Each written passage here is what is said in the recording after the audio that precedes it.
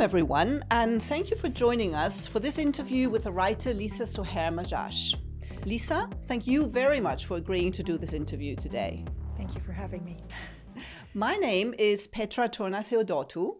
I am Professor of English Literature at European University Cyprus in Nicosia, Cyprus, where I teach a variety of literature courses on the English Studies programs. I'm very happy to introduce to you Lisa Suhair Majaj. Lisa is an American-Palestinian poet, academic, and friend who over the years has visited European University Cyprus on numerous occasions for public readings and class visits. Lisa was born in Iowa in the United States, raised in Jordan, educated in Lebanon and the US, and lived in America till 2001. When she moved to the island of Cyprus, she holds a PhD and 2 MA degrees from the University of Michigan. She's the author of the poetry anthology Geographies of Light, winner of the 2008 Del Sol Press Poetry Prize, and 2 children's books, and co-editor of 3 collections of critical essays. In her work, Lisa draws on her life in the Middle East, in the US, and partly in Cyprus, to portray experiences set amid situations of cultural complexity and political conflict.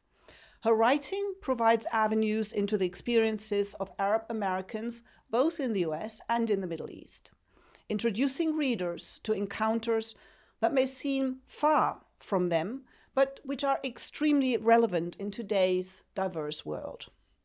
In this interview, I will explore issues of identity and belonging with the writer.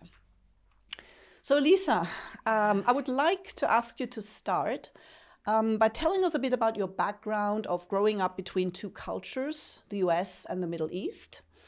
I'm wondering what it was like growing up Palestinian American. What were your early and later experiences with a dual ethnicity and possibly with race? Well, in a word, it was complicated, very complicated. So yeah. I was born in the States, as you said, and I grew up in Jordan in a family context where English was the main language. My mom was American. We spoke English at home. I went to an American school. In the family context, there was Arabic around me, but I never became fluent in Arabic. So language was a key element that made me to have a sort of an inside-outside space. I felt American. When I was growing up, I was kind of positioned as an American. I mean, even the family considered us the Americans. I felt a little bit set at a remove, even though I was part of the culture. I mean, I was part of my family. I mean, I was deeply embedded in my family. But there was always that feeling of being a little bit outside. And I was also, in the Arab world, I was considered white. So there was an issue of race. I was considered fair, blonde even, although my hair was darker than it is now. And when I would walk down the street, I would attract attention as a foreigner. Apparently, even the way I walked sort of gave it away that I was not quite right. fitting in. And when I went to college in Beirut, again, I felt positioned as an American, and because of my lack of Arabic, I didn't really have a clear sense of all the political things that swirled around me, to be honest. I had a personal involvement in it, but not that in-depth political involvement. And I think my father thought that I would just understand it by osmosis, and political discussions always happened in Arabic. And then I went to the States, and literally overnight, I became Arab. It was astonishing. Right. I mean, it was like I got off the plane and I was transformed. All of a sudden, I was positioned as Arab. I could pass until I said anything about myself. I had left Beirut after 4 years during the war. I had had a lot of trauma. I had evacuated out on a boat that was hijacked by the Israeli military and taken to Israel for interrogation. I lived in Beirut for 4 years, so there was a lot of bombs and things that happened while I was there. And so one of my very first experiences in Michigan was I was walking across the campus, a very calm, serene, green space with squirrels, and a car backfired, and I hit the ground. Because that instinctual response. And it was kind of like, and then I got up and I looked around and everybody was just walking, and it felt surreal. I really felt like I was inhabiting a different space, and I was also positioned as differently. I was positioned as a foreigner. I could keep my mouth shut, but when I opened my mouth, it didn't. It all changed, and also in the States, how I was positioned racially was different, because in the States, Arabs are very much racialized. While in the Middle East, people would exclaim on how blonde I was. I'll never forget an American woman telling me, you certainly don't look American. You're so dark. And I was still the same person. Right. So, yeah, yeah. Another Arab American writer has written about this, about, how you always feel that you're the other part wherever you are. You're always out of place. I mean, I resonate very much to Edward Said's description of being out of place, because this is what it always felt like, to have these two ethnicities and these two identities and belongings. Wherever I wasn't there. I was out of place. Right, so, right. Yeah. So you always felt that you were inhabiting an in-between space, and never yeah. really felt at home in one place. Yeah, very much so. And it was kind of accentuated, I think, because my parents were both exiles too. My father was an exile from Palestine, and my mother was an exile from the States, and both of them missed their homelands and had this sense of longing. So we lived in Jordan, and it was a kind of an in-between, out-of-place place for all of us in some sense. Yeah. So it was a bit complicated. Of course, yeah. Thank you So, very much. Yeah. Let me move to the next question then. Sure. You are a researcher and a poet. You have engaged with issues of identity, belonging, and feminism, both in an academic and creative mode. Okay. Can you possibly talk a bit about the differences, that is, of working in an academic or in a creative mode, and what made you turn to writing poetry? Okay. Well, I turned to writing poetry to figure out who I was. But I also turned to my academic work in a way to figure out who I was. So when I went to the States, first I did a master's in English, and then I shifted to the program in American culture and did a master's and a PhD in American culture. And I became very interested in American ethnic literature. I hadn't really read ethnic literature in Jordan, and I remember reading Maxine Hong Kingston's The Woman Warrior, and it was just a revelation. It was just like, oh my goodness, here was somebody writing about having these two backgrounds and this kind of complication. And that spoke to me on a really deep level. And so in one of my classes where we probably had a free topic, I wanted to write about Arab American literature, and I remember my professor said, well, there isn't any. So I thought, well, let me see. So, I mean, I sort of got into my field in a way because I was a bit offended. I thought, well, I exist, I mean, there must be other people, and, there must be some literature somewhere. So I came to my academic field very much out of my personal interests, and to my creative work out of these personal issues. And actually, when I was in the States, and I told you about feeling out of place, but at some point, so I started this academic work in order to find out what was there and make a space for myself and see where I fit in. And I was trying to figure out my identity at the same time. I went to this academic work trying to see also how other Arab American writers had talked about these issues that I was facing. I discovered I didn't quite fit in there either, because I wasn't an Arab American completely. Like, I wasn't from an Arab family who had emigrated to the States. I was daughter of an American mother and a Palestinian father, and I had grown up in Jordan. And so I didn't even fit into any of the spaces that were defined as Arab American either. So then there I was again, out of place. And I think I turned to poetry for several reasons. I've always written poetry. I've written poetry since I was a child, actually. When I was in college, though, my English professor, who was very nice, showed my poetry to another professor and sent me off to talk to him. And he was a very acerbic person. And he said, well, you shouldn't bother to write anything until you've read everything that's been written. And that was a little bit daunting for an 18-year-old. To say the least. So then I thought, well, I'm a fraud. I better not write. And then so when I went to graduate school, I thought, well, my academic work is the serious thing I'm supposed to be doing. And especially once I realized how little visibility Arab American issues in general and Arab American literature in particular had, I took on my project of researching it. It felt like something important to do, not for me, but also for a wider community. And I found this very much when I was researching, and I would, there were no bibliographies at the time. We didn't even have the internet databases, but you couldn't find Arab American as a category. You had to look in very roundabout ways at that time. And I would go to used bookstores and riffle through journals and books, and if I found an Arab-sounding name, I would write to the publisher and ask to be put in touch with the author.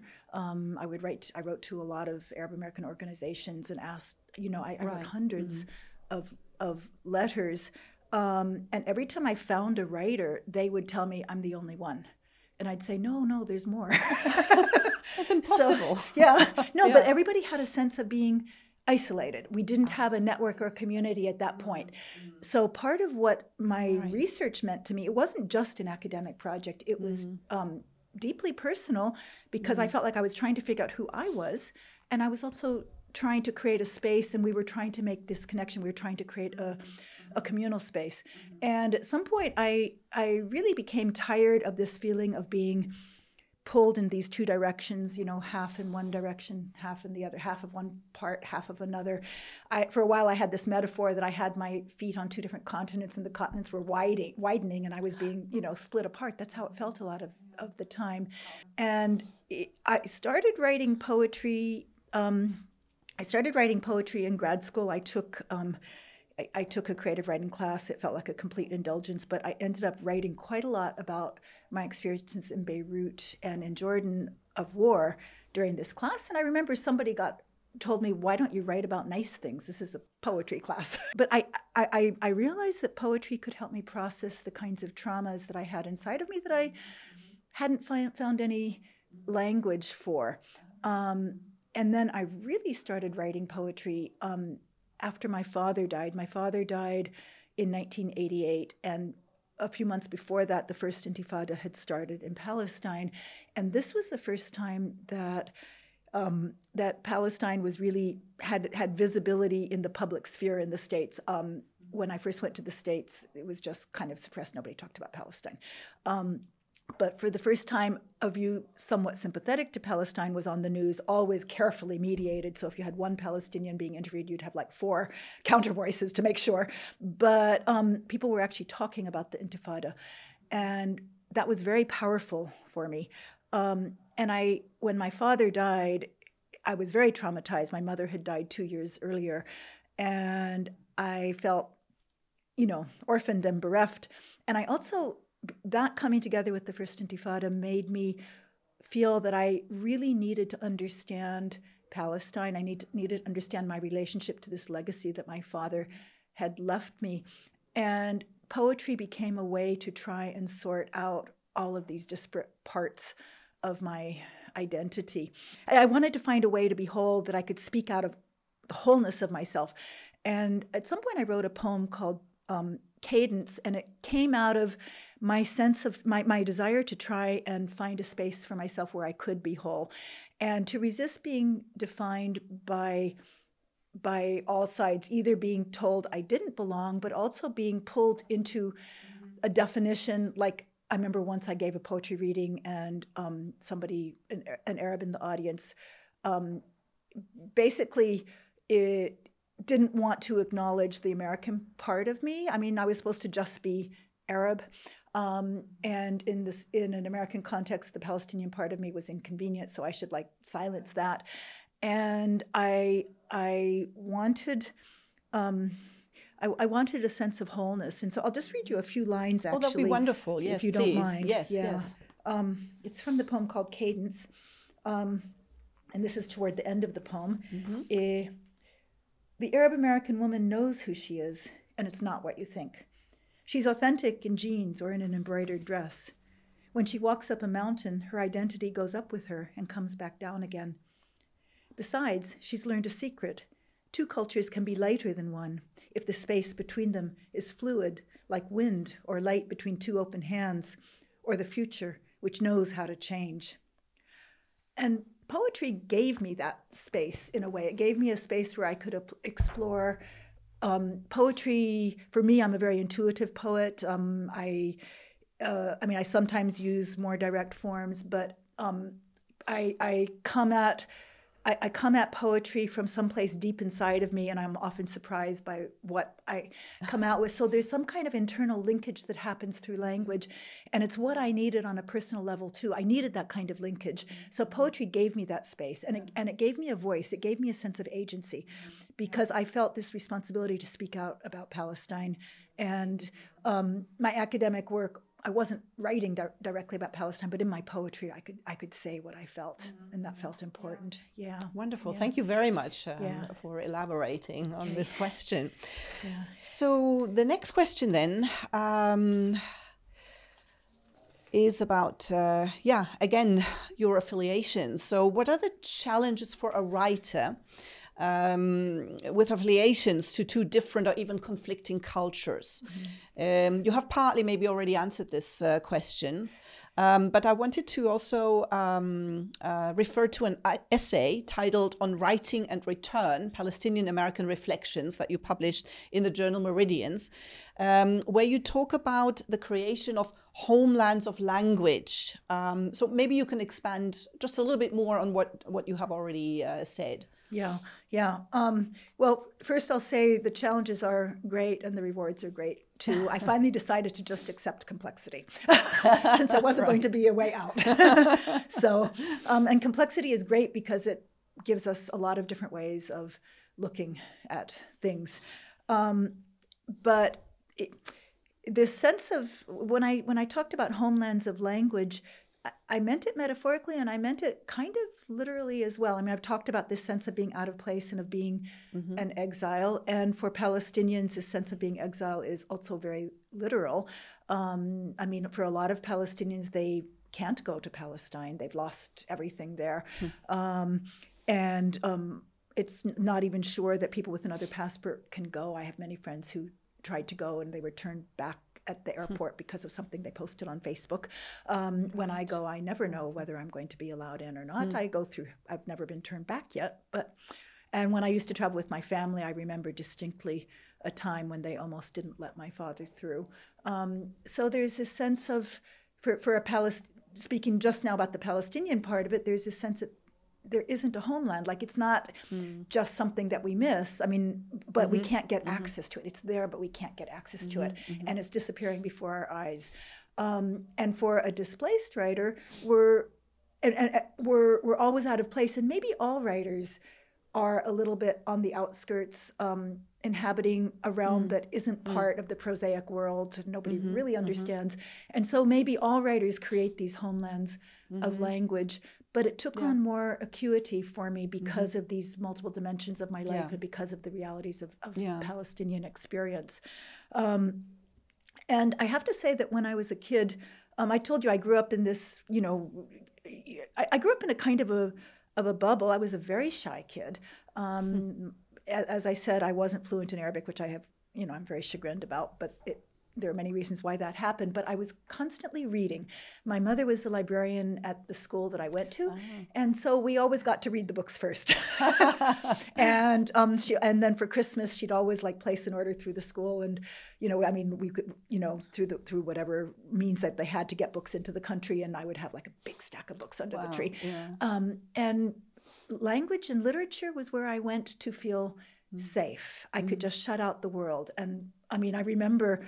I remember a cousin scolding another child in the family who was reading a book in a situation where he was supposed to be so social, and she said, "Do you want to be Elisa Majaj?"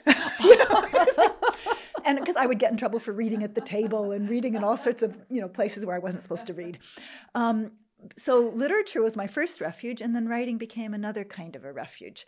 And the thing about writing is that we can create these worlds. I mean, I understand why people write science fiction, for instance. I don't.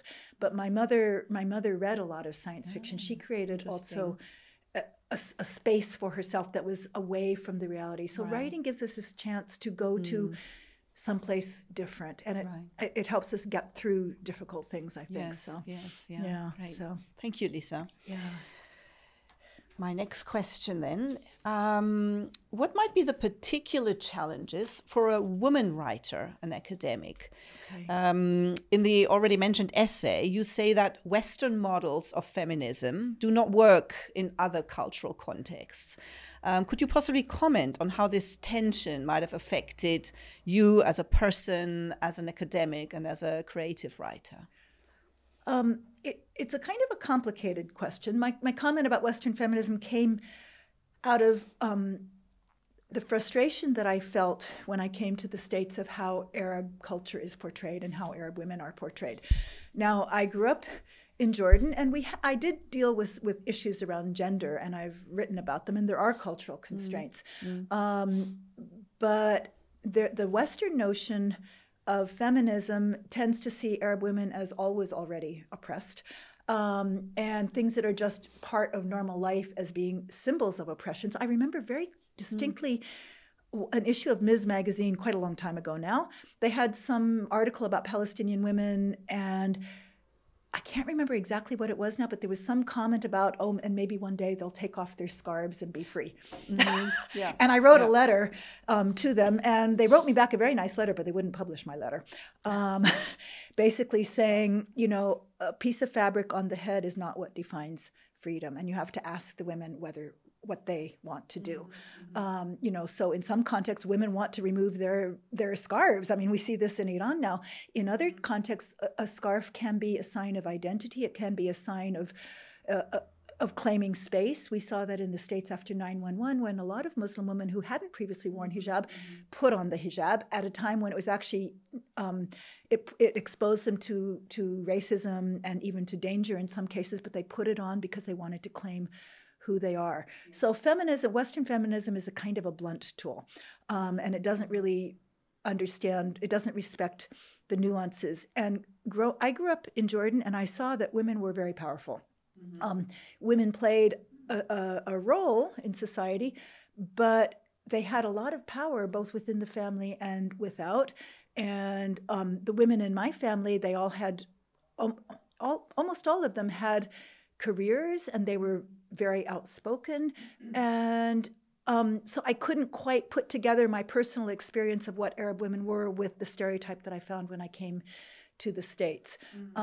And in my graduate work and in my work after that, I've looked not only at Arab American issues, but also at issues about Arab women. And I've looked at Arab women's literature and translation.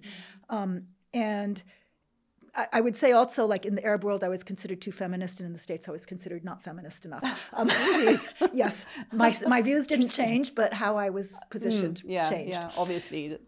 One of the things and so some of my academic work came out of really an attempt to address these issues of feminism, especially with the work I did on Arab women writers. And I also looked at it in terms of Arab American literature, because in Arab American literature, there's this complicated thing where if you're trying to hold on to ethnicity, and Arab American writers were indeed trying to not be completely assimilated, but then if you hold on to ethnicity, tradition is part of ethnicity, and traditional gender roles can also be caught up in that. So, for instance, in some Arab American male writers, I found a lot of nostalgia for patriarchy. And so how to critique that while still holding on to a claim to this identity is actually an issue for Arab American writers. And the poet Suhair is a really good example. She has a very strong critique of gender issues, but she has a very strong claim to Palestine as well. But this is one of the conundrums that I was trying to deal with. In terms of my creative writing, when I dealt with it in academia, in my academic work, that was fine. And I also want to mention that people think, Arab women are oppressed. Well, one of the reasons I got a PhD is because my father insisted that I get a good education, and he wanted me to be a doctor. And my mother thought medicine was not a good fit for me. She said, you know, the first time you have a patient die, you'll be devastated. I don't think it's good for you, which is true. Right. But so I did not get my PhD before my father died, but I was proud that he knew I was getting it, and I knew he was proud of me. And so, and I knew that also we're expected to fulfill familial roles. Well, my familial role was to, one of the things in Arab culture is whatever you do reflects on the family. So my doctorate reflected on the family as well. So you could say, well, that's also another expectation of Arab women. Does that fit into the role of oppression? No, not really. In terms of my creative writing, it was a bit more difficult because with academic writing, it's a bit at a remove. With creative writing, one writes quite personally, at least I do. One of the first pieces of creative nonfiction I wrote was an essay about what it meant to be Arab American for me, my sort of whole exploration with all of these issues. It's called Boundaries, and it was published in the first anthology of Arab American feminist writing. And I had sent a draft of the essay to somebody who, without my knowledge or permission, showed it to somebody else. And this person I didn't even know called me up from California to say, I love your essay. Everything you say is exactly right, and you can't publish it. And I'm like, why not? And she said, no. She said, you're airing dirty laundry. And it's true. I talked about being harassed when I walked down the street. I talked about what it meant to be objectified as a female. I talked about these different things. And I understood, I published the essay, but I understood why she said what she said. And in fact, when I sent the book to an aunt in Palestine, she was a very feisty woman. I loved her a lot. She never married. She was a librarian. She traveled the world. Very strong character. But when she wrote me back a letter and she said, thank you for the book. I have received and read it. And that's all she said. And I knew she didn't like it because I said too much that was personal. You know, so there's this issue about, this whole issue about feminism. How do you address things, because it all gets caught up with these stereotypes of Arab women. And I found this again and again. I would go to conferences or I would try and write something, and to make a feminist critique of anything in Arab culture, people say, yeah, we know Arab women are so oppressed. And I remember once I was giving a poetry reading, and I read mainly poems about Palestine, about politics, about about the Intifada, things like this. And then at the end of the reading, it was a question and answer period, and the first person who raised their hand asked me to kindly tell them about the oppression of women. And it was like, well, I didn't even mention this, you know, would you like to ask me about something I talked about? And actually one of my I've co-edited 3 anthologies, and one of my edited anthologies, Going Global, came out of this. My co-editor, Amal Amire, and I were very frustrated by this positioning, and so we put together this collection of essays that looks at not only Arab women, but other women in different places, looking at how the attempt to have a feminist critique and to speak out gets contained in ways that make it commodified for the West, actually. Right. Yeah. So, yeah. Would you say that this has changed? Because you were talking about 9/11, so it's almost 20 years on, or do you think the perception continues to be the same? Or? I've been out of the States for a long time now, and so my reference point that I'm talking about is largely the States, but I would say that within academic spheres, there's more awareness for sure, but within the general public, I don't think it's changed very much. I don't think it's changed very much. I remember once saying to somebody that I was working on something about Arab feminism, and she launched into this whole, she said, yes, I know those poor women, they have nothing, they can't speak. They're silent. I'm like, no, actually. So, right. Yeah. So it continues to be. It continues to be an issue. I think it's better now. There's much more of a textured debate now. But yeah. Thank you, Lisa. Yeah. So my next question, as already stated in my introduction, in 2008, you received the prestigious Del Sol Press Poetry Prize for your poetry collection, Geographies of Light. Apart from the topics of identity and belonging, many of the poems are about memories of places and of people and return. In fact, these notions are already addressed prominently in the book's title and also in the epigraph taken from Constantine Cavafy's poem Ithaca, which says, "Wise as you have become with all your experience, you will have understood the meaning of an Ithaca." Maybe you can tell us a bit about these notions and the allusion to Cavafy. Yeah, okay. Well, I have to say that the Cavafy quote is very personal, and actually you by asking the question, you've made me think about it in different ways. But that quote is very important to me. When I met my Greek Cypriot husband in AUB, he was an engineering student, and he introduced me to the work of Cavafy, which I didn't know, and he gave me a copy of the poem Ithaca. And that was kind of also always our touchstone poem. But it ties very strongly into my whole life and my work. Memory is at the heart of most of my creative writing. And it ties in with the concept of Palestine, because in memory we return, and in Palestine we seek to return. And through memory, I tried to make sense of my identity. I used to think that people who just had a stable identity were lucky because they could just get on with their lives. But for me, even the concept of rebellion was difficult, because it was harder to rebel against things that I found difficult in my family or in the culture around me, because I wasn't on stable ground. I couldn't even claim it. You have to claim it in order to rebel against it. And so memory gives you the chance to go back and find those pieces and build your foundation. So memory is very important to me. And what I took from Cavafy is this sense of the journey. And it ties in also very strongly with me in terms of Palestine, because if we're only focused on the end point and we don't ever get there, we've lost our lives. And in terms of Palestine, Palestine is disappearing.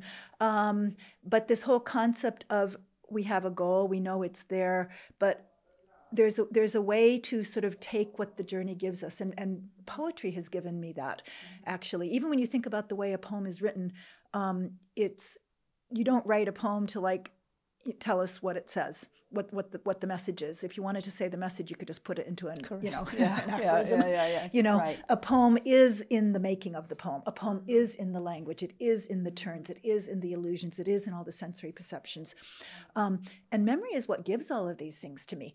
And memory creates these incredible layered linkages that help create who we are as people. So, I mean, for me, I can walk here in the landscape of Cyprus, and there's so many points of resonance with the landscapes of my childhood. And so every little thing will set off a trigger or a cascade of resonances. And all of these things will then come together from the past into the present.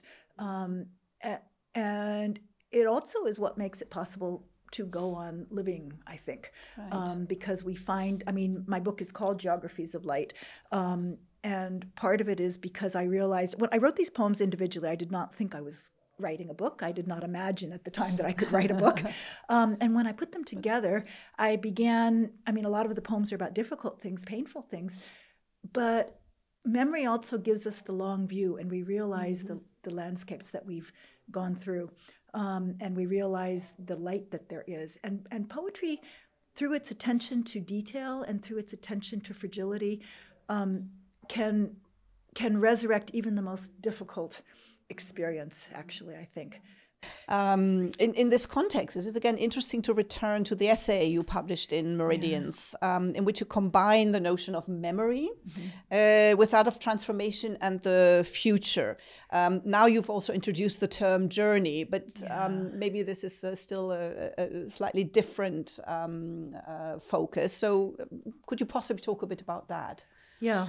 When I wrote that essay for Meridians, it was an essay about Palestinian American writing and the concept of return. And there's this tension about return because it's, on the one hand, it's literal. I mean, Palestinians in exile want to be able to go home. It's also metaphorical, but time goes in one direction. And memory is not nostalgia. Actually, I want to say this. Nostalgia is, we long for something in the past, and that past stays static. Memory is something different, because memory is also a journey. We go back to the past, and we bring it back into the present. So there's this kind of forward motion with memory. It's not actually getting stuck in the past, which is sometimes what people think it is, I think. And I think when I think about my academic work and my creative work, and also the issue of Palestine, what's necessary on all levels is transformation. I mean, the reason feminism is so important is because we're trying to transform societies and relationships. In Palestine, we need to transform what is a terrible, unjust situation. In Arab American spaces, there has been this need to transform how we understand identity, how we understand community. Just briefly, with Arab American issues, the first immigrants who came tried very hard to acclimate, to acculturate. The laws were changed, and there was a huge break in how many immigrants were allowed into the country for quite some years. And people became more Americanized. And then there was, in the literature, in the early literature, there's a sense of people going back and trying to figure out how to connect to this identity that they didn't really know very well. And then we had many new people coming and reinvigorating. But so there's been a tension also between the settled Arab Americans and the new Arab Americans, and what does it mean to say that you're an Arab American, and what is an Arab American space, and how should people identify? And all of this is really a discussion about transformation, because in all cases, the reality is that the past is the past. Another continent is at a remove. So like within the Arab American space, people are trying to transform what it means to be American of Arab origin or Arab in the States. There's a lot of debates and discussion, and it's all about trying to live a more whole life. I think in all cases, it's about trying to be more whole. All of these struggles about how to be more human, how to live to our full human potential. And all of these, because society and humans are very flawed, all of it requires transformation. So, yeah. And so it became a metaphor for me, as well as something literal. And in that essay, I talk about Suhair Hamad, who I mentioned before, this Palestinian-American writer. And she talks about wanting to return to a home where she never lived, to something within her that needs to be transformed. And so, and in an essay that finally got published recently, I talk about the idea of home space in Arab American writing. And home space requires transformation if it's going to be habitable, and especially as a woman writer, especially as an Arab, and especially as a woman. We need home space, and we need to transform it so that it can hold all parts of ourselves.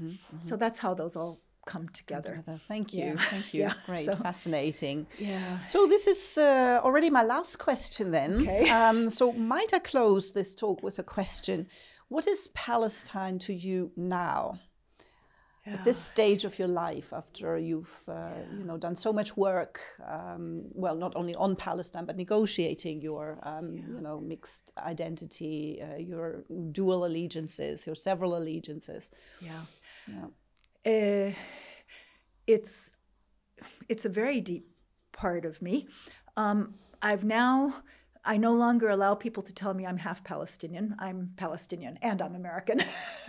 No, I shouldn't say allow, but in the sense I really became, because sometimes talking about Palestinian politics, people say, well, you're outside, you don't have the right to have a position, and it's been a way for, to be discredited, actually, things for my activism to be just discredited. Palestine for me is a focal point. It's a locus point. It's where my father came from. My grandmother's family was from Jaffa. My father was from Birzeit in Jerusalem. I have very strong memories of going to Palestine as a child. Palestine, such a deep part of me, also because it's such a symbol of the struggle for simple humanity and simple justice. I consider it a very commonplace, common sense issue. It's not as complicated as people think. I believe that if we applied common sense to it, all you have to do is ask yourself, would I be okay with this happening to me? And the answer is always going to be no. And then we could figure out how to solve it so that we can just move forward from here. You can't go back to the past, but you have to move forward. So Palestine is a source of great pain to me because every day I read the news. A lot of my poetry comes out of reading the news and being so deeply wounded because these things are happening to people that I feel connected to on some deep level. And I can't do anything about it except write or speak. So difficult to do something about it. But Palestine is also a joy. I mean, I connect to the landscape of Palestine. I mean, some of my earliest memories are of just being in Palestine. I remember when I was a child, we were there for a family visit, and we went with my father, and we drove through the countryside, and we stopped, and he was talking. There was a stone fence, and he was talking to some farmer. And when I went back home, I painted the picture of this stone fence. And my teacher asked me about it. He was a Palestinian. And I said, this is Palestine. And I'll never forget it. I was quite young at the time. He patted me on the shoulder, and he said, "You love Palestine." Oh. And I don't think I really understood what that meant as a child, but somehow it went inside of me. So I think Palestine symbolizes to me also the kinds of connections that we can have with the places that we come from and the landscapes that we live in. And it's symbolic. For me, it's Palestine because it's closer to where I grew up and because I'm so connected to the justice issues. And my connection to the States is also very personal, but then I've got this whole thing about, the global superpower doing terrible things in the world. So, so it's kind of at the heart of who I am. And for me, Palestine also, it symbolizes anguish and despair, but it's also a focal point of hope. It has to be hope, otherwise there's nowhere to go. And it also symbolizes the need for transformation, home space and transformation in the same time. So I think that's a wonderful way to close this interview on the notion of hope and transformation. So I would like to thank you very, very much, Lisa, for agreeing to do this interview and for sharing your ideas and some of your poetry with our audience. And I would like to thank our audience for joining us. Bye-bye. Thank you very much. Bye.